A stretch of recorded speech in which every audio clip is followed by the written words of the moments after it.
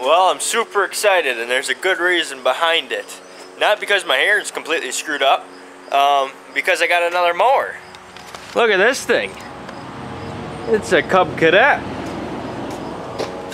I don't know how many horse it is. It's probably, now that I think about it, it actually might be an 18. I told the guys it was 16, but 1810, it's probably a 18 horse. And I don't know what kind of engine. It could be a Kohler, it could be an Owen, it could be a, I don't know, maybe they've even put a Briggs & Stratton in this thing. Highly doubtful though. But yeah, guess how much? Free! They just gave it to me, which is awesome because the first mower, you know, I got for free. Now I'm getting this one for free.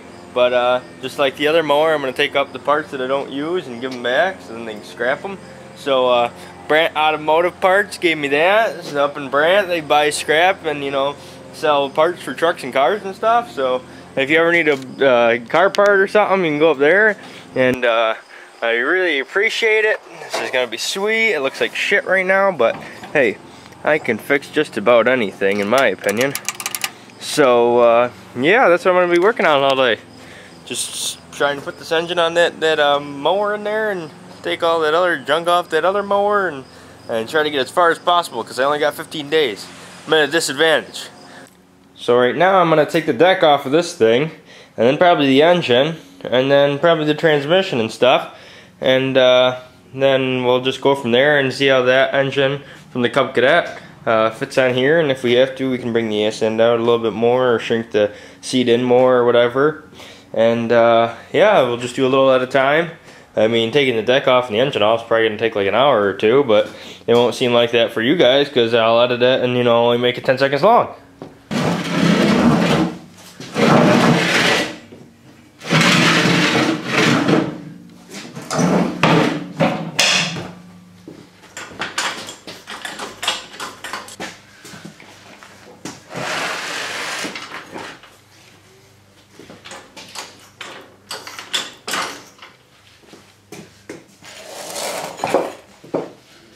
Go!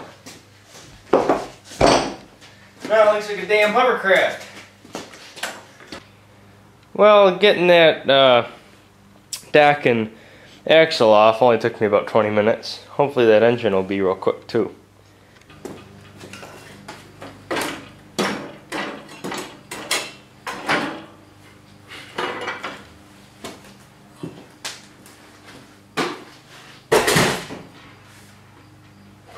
I think it's gonna be awesome. And then if I have to, I can like move these things so like you twist them around 90 degrees. Then we got more space right here to mount an engine. It'll work slick. And I'm getting free belts every second, and they don't even look that bad. They just got surface rust on them from, you know, metal on the belt. But now I'm gonna take the transmission off. Well, I got that transmission out. It's laying right there by the engine. Got the battery out. Got that on the charger. That'd be awesome if the battery was good. That turbo start. Never heard of it. It's probably junk. Anyways, it's looking pretty sweet.